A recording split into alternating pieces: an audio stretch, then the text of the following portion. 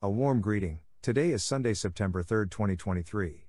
I'm meteorologist Ruben Garcia.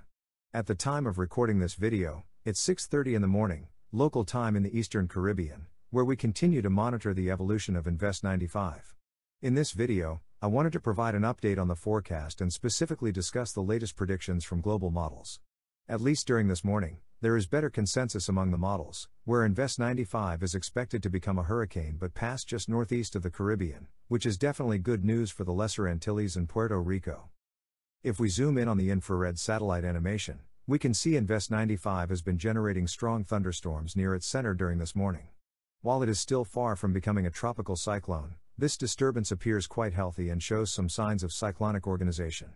At 2 a.m., the National Hurricane Center maintains a 70% chance of development into a tropical depression as it moves west-northwest over the next 7 days.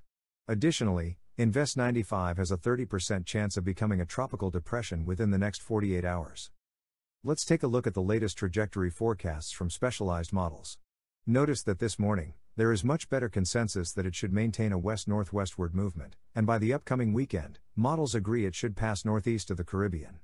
Currently, it appears to be at a safe distance from the Lesser Antilles and Puerto Rico. Remember that last night, I mentioned there were two possible scenarios, one showing a northeastward trajectory by the European model and the other, by the American model, bringing it further west into the Caribbean. Yesterday, I also mentioned that the European model had a better forecast for this future cyclone, and that consensus continues this morning. However, it is important for residents of the northern Lesser Antilles and Puerto Rico to remain vigilant about the evolution of Invest 95, as it is likely to strengthen into an intense Category 3 or Category 4 hurricane when it moves through this area.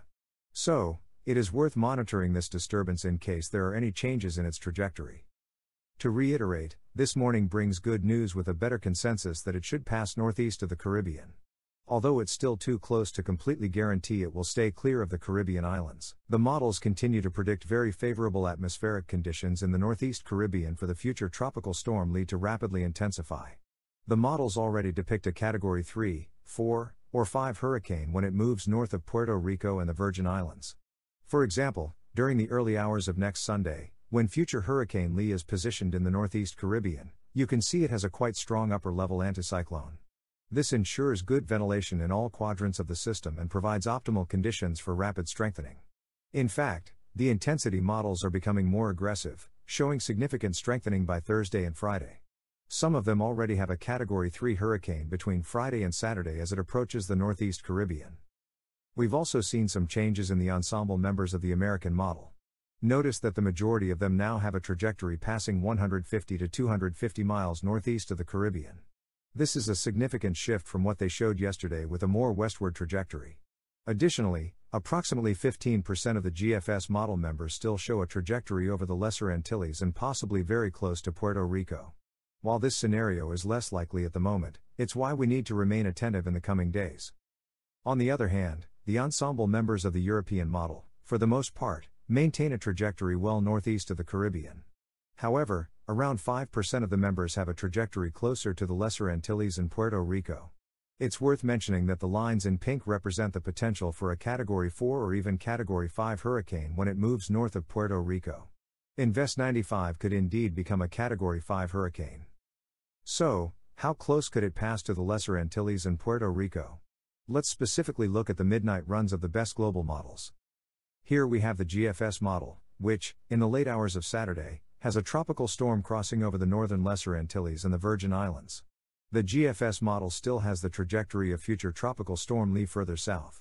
At least the GFS model predicts that for it to pass so close to the Caribbean, it would have to be a tropical storm that is likely intensified more to the right. We also have the European model, which remains very consistent in showing a trajectory well northeast of the Caribbean, approximately 200 miles northeast of the Lesser Antilles. Notice that on Sunday morning, it depicts a powerful hurricane, possibly Category 4, but passing at a safe distance from the Caribbean region. The German model forecast has a trajectory between what the European model and the GFS model show. Currently, it has a Category 1 hurricane passing about 100 miles northeast of the Caribbean on Sunday morning. Another very accurate model, the UK model, shows a tropical storm passing between 75 to 100 miles northeast of the Caribbean during Saturday night.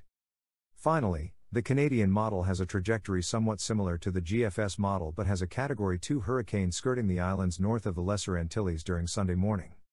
Certainly, we now have a consensus that Invest 95 is forecasted to pass between 100 to 200 miles northeast of the Caribbean.